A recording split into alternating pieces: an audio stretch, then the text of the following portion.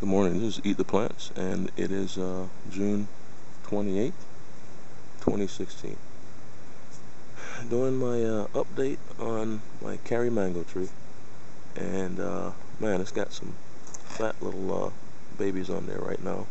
I think I counted about maybe 17 or maybe somewhere around 20. It's been a while since I counted them, but they get pretty big.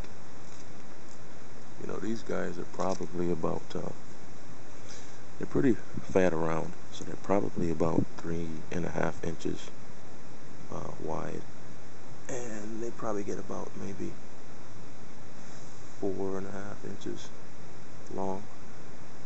But yeah, there's some really nice mangoes. Definitely have a different. There's one hiding down there. Definitely have a unique flavor. Some might describe it as a little medicine-y in taste, but if you let it ripen up good enough, you know, that will kind of go away. I think that's probably more when it's a little bit on the slightly greener side. But yeah, I love this variety. The tree doesn't look that amazing, you know, but it grows well. You know, it kind of has this kind of curling branches kind of thing, but it grows well. Again, I don't really fertilize my trees much.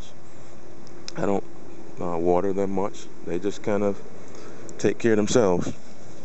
I put a little organic stuff down, some mulch or something, you know, here and there. But otherwise, it's they pretty much take care of themselves. But yeah, the Carrie mango tree is doing well.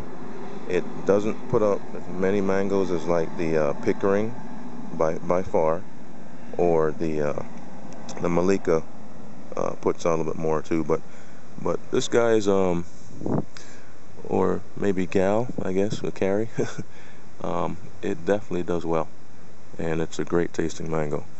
So if you can pick one up, I would definitely recommend it. Okay, well, just eat the plants, and thanks for watching. Don't forget to rate, subscribe, comment, and let me know if you want me to keep the videos going. All right, well, you have a great day.